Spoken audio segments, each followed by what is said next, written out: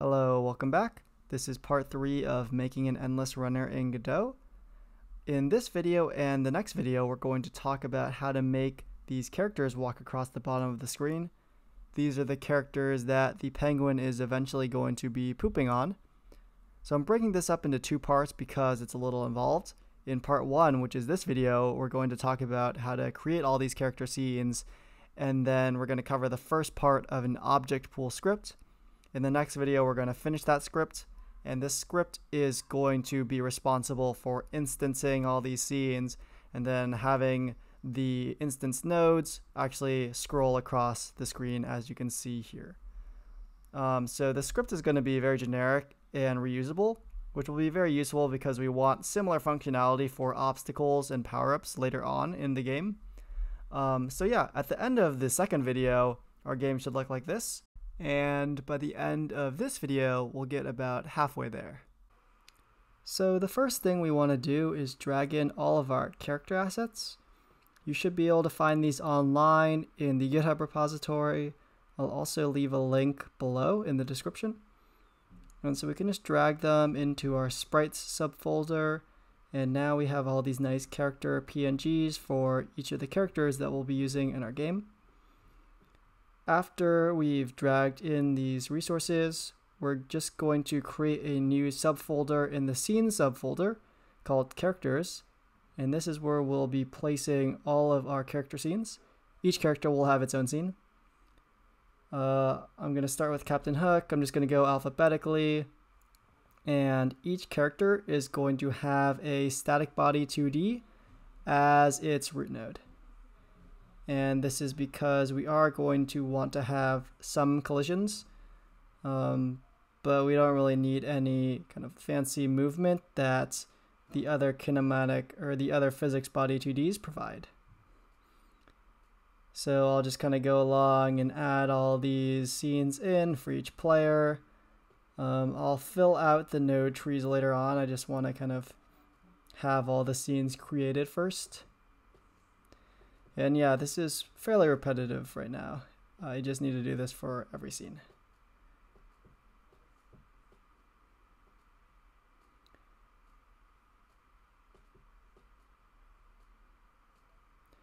And so on and so forth. Now that we've created all of our scenes, let's go ahead and fill them out. I'm going to start with Captain Hook, just because it's first alphabetically. We're going to add a sprite node as a child, which will hold our texture, and also an animation player, which will animate our sprite. We now need to drag in the PNG, the resource for Captain Hook. It looks like this is fine, but remember to kind of uncheck filter if it's pixelated. You can see that if it's on, then it will be pixelated. So you want filter to be off. And we'll go ahead and turn H frames to 3, just like we did with our penguin. And similarly to our penguin, we will animate this guy by animating the frame property. So with our penguin, we use this little key button here to add frames to our animation. But this time we're just gonna do it manually. So you can right click and click insert key. And then if you click on them, you can just manually edit the frame properties in the right. Kind of messed up here. Let me try again. Okay, so time is 0.5 and value is 1. So at time 0.5, the frame will change to the first frame. And at time 0, the frame is the 0th frame. And so we get our little walking animation like that. In order not to bore you, I've gone ahead and done what we did for the Captain Hook scene to all the other scenes. And so if we kind of peruse through here, we can see that each of these other scenes has a sprite and an animation player. And all the animation players have the animation named walk. And it's actually important that all the animations are named the same thing, because eventually we're going to attach the same script to all of these scenes. And so it's important that the animations and the nodes are all named the same thing so that the script can be generic. And one thing to look at here or check is just whether or not these textures are pixel perfect, whether or not they're blurry. So we can see that this one is actually a little blurry, and the way to fix that is just by going to our sprite, right-clicking on the texture, and then clicking edit. And then if we go on over to the import section, we can uncheck filter and click re-import, and then that makes it crystal clear. So we can kind of go ahead and check some of the other ones as well, and it looks like some of them are blurry as well. Oops, I forgot to do this. So yeah, just make sure that you do this for all of the textures that you use in your game if you're using pixel art, so that nothing is blurry. So we can finally get started on our object pool now. And to get started, we're going to create a new script called objectpool.gd. And as a reminder, the object pool is going to be responsible for spawning all of our characters, repositioning them, and a whole bunch of other stuff. And it's going to be generic so that it can be reused later on to also spawn obstacles and power-ups as well. So this is going to be a very kind of useful script for our game. And the general outline of how it works is that we're going to provide a path to the resources that the object pool will contain. And we'll add all those resources, or sorry, we'll kind of instance all those resources. We'll add them to some pool, and then we'll manage them by spawning them, by repositioning them, etc. And we'll see more about how that works later on. But to start with, let's first just go over how we're actually going to load all these resources in the script. And so the general outline of the ready function, this doesn't cover everything, but it's kind of very high level, is first we look at our export variable gpath, which you can control in the UI. If it's a directory, you're going to load, for each path in the directory, you're going to load the resource at that path. And then you're going to make G copies of each copies of it.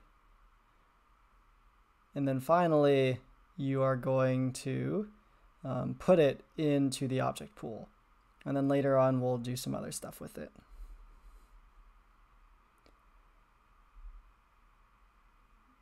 And so the first function that we want to write here is something that just takes in a path, like for example, the G path that we have above. And kind of just to clarify, the G is for global. That's just something that I like to prefix my variables with for clarity. So this list files and directory function is going to get take in a path like gpath and return the names of all the files in that path, in that directory. So the path should actually be a directory. For example, it can be res scenes characters, and then it would return, all the character scenes under that directory or in that directory. And just as a quick note on GD script types, you can't kind of subtype arrays. So you can't do like, say this returns an array of strings, you can just say it returns an array. And I'll just say this returns an array to make the type checker happy. And so what we want to do here is first kind of declare what we're going to return, an array of files. Then we're going to open a directory, and note that the colon equals kind of automatically types the variable to the left. Then we will open the path that we were passed in. And then the list begin is kind of just some function that says, okay, we can start using the directory. And then in the while loop, we will basically just keep on getting the next path in that directory. and you can kind of look at the documentation for directory if you want to learn more about how this does, or sorry, about what this does. But yeah, it's basically just looping through all of the paths in a directory. And then finally, we need to do some cleaning up after ourselves, and then we can return all of the files.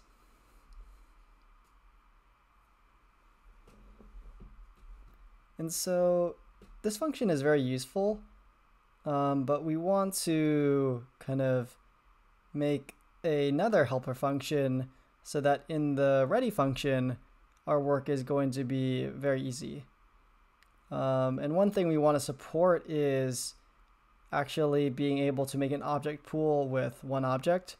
For example, it would be nice if gPath could just equal, the path to a specific scene.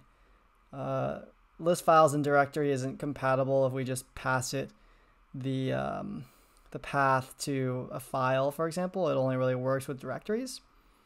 And so we'll write this other higher level function, which, given a path to either a file or a directory, it returns a list of all the paths for which we should instance a resource. And so this will work if you give it, a path to a scene file or a path to a directory that contains a bunch of scene files. And the other thing it'll do is, why it's called get full paths, is it'll return a full path to these files, as opposed to list files and directory, which just returns the file name. So if the path is already a file, then we can just return it. And then we can use our helper function that we just wrote, and then just turn all of the file names into full paths by prepending the passed in path, and then we are done. Now that we're done with those functions, we can test out our code by just calling it in the ready function. So we'll use the export variable gPath and pass it into get full paths, and then we'll just print out the result. And in order to test this, let's add a node with these this script attached to our main scene. And we can just add basically any old node. We'll add a node 2D. The main thing is that the script just needs to run. We'll call this character pool because we'll use it later on to spawn our characters. And then we can attach the object pool script. So right now you can see that if you just run the game, you get all these kind of very high level paths because we didn't actually set gPath, so it's just the empty string. If we go ahead and set it to something reasonable, like the path that contains all the character scenes, then you can see that, okay, yeah, we get a list of all the character scenes, which we can later instance and put into our object pool. And then it also works if you just specify a specific character scene like Umbridge. It'll just return a list of size 1. Hey guys, thanks for watching. So just as a reminder, the source code is in the description, as well as a blog post that goes over the same material. In the next video, I'll finish up this object pool script. I was originally going to do it in one video, but it just got a little too long. So yeah, look out for that sometime, hopefully next week. All right, see you then.